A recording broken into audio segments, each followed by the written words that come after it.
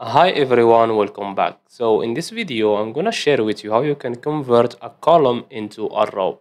So just follow me and follow the steps. It's so easy and simple.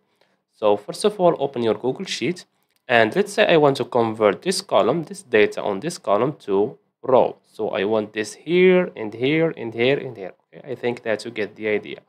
So first of all, select everything like this, or you can click on the D here.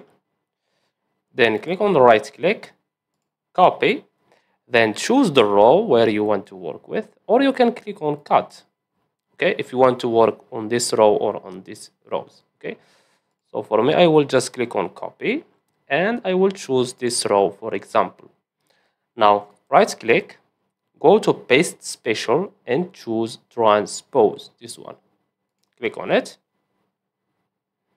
and as you can see, we've converted this column into a row, as you can see here. And that's it. So I hope you found this video helpful.